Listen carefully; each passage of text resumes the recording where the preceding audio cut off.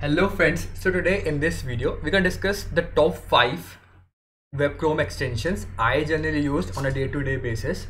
So all the links of these extensions will be in the description box, so you can check those extensions out. They are very cool. So let's start from the first extension.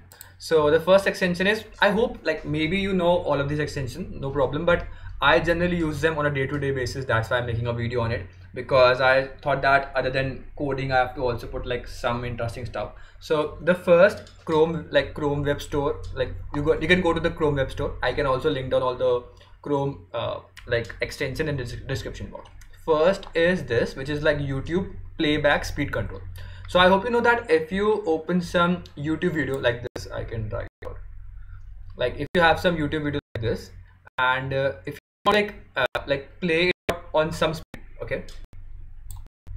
So if you play the video out, then the maximum speed you can get is around 2x, okay. But now maybe you want to play this video on a more faster pace. So if you install this web application, then what you can do here is there's a this pop-up type of thing in which you can increase the speed of this video up to whatever value you can get.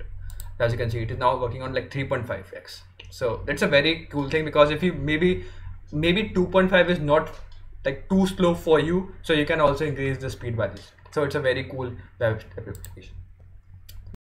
Second is email tracker for Gmail. So maybe you are also a college student or maybe else, and you want to generally send mails on Gmail, and you want to know that whether the recipient has actually opened the mail.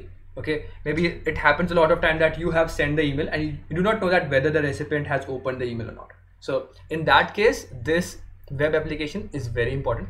So it's just like a trigger in your email. So whenever the recipient opened the email, you get an email back that yes, the recipient has opened the email.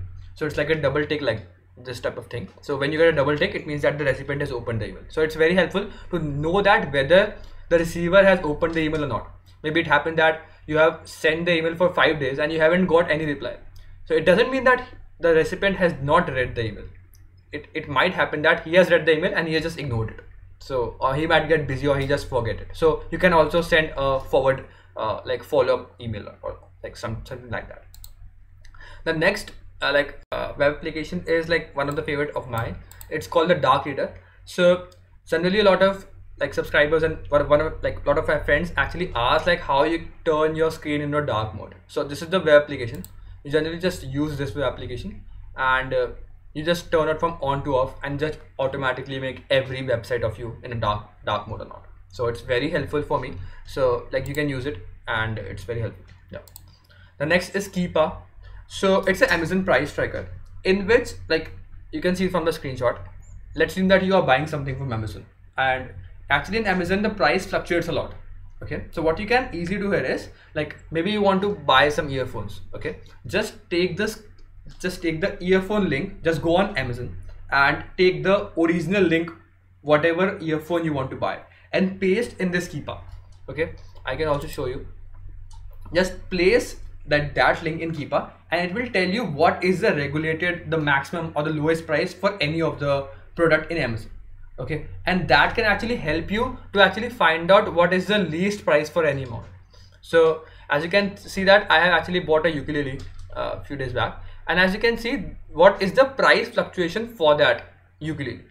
Okay, I can take you down to that page. So what you can see here is maybe if you are not visible, you can change the dark mode. Maybe I can make it off right now. Yeah, so what you can see here is the price is on these days it becomes 2500, then it drops down to 2200 on certain day. The minimum is 2100.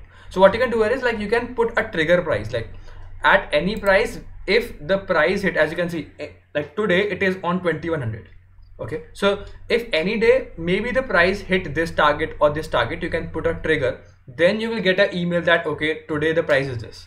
The highest price it can go is 2800. So you don't want to buy maybe you open that day and it is 2800. So you type that the ukulele is for that price only, but the lowest price is this. So you can put a trigger and then you can buy it at the cheapest cost possible. Okay, so as you can see that just with one click it converts from dark mode to light mode and so on. And the last is also one of my like favorite. It's the ad blocker. Like most of you might use ad blocker, but this ad blocker I personally use because one great feature of this ad blocker is it actually blocks the ads of YouTube also. So it means that okay, on different websites it actually blocks the ad and it's very fine, but on YouTube also it actually blocks the ads, and it's very helpful that maybe you are watching any video, so and the entire YouTube, if you watch YouTube on Google Chrome, then you will not encounter a single video ad also, like not a screen ad, but also in videos you do not encounter any ad. So the videos are all ad free. Okay, I hope you get the point. So it's like buying a YouTube Premium subscription, like sort of that. So I hope you get a gist of all the 5 Chrome extensions I generally used. So you can also give them a try, and if you have more interesting like Google Chrome extension, you can put down the links of those on the name of that in the comment box. I will also feel free to make another video if I gather about a lot of new Chrome extensions. Okay, so I'll see you in the next one.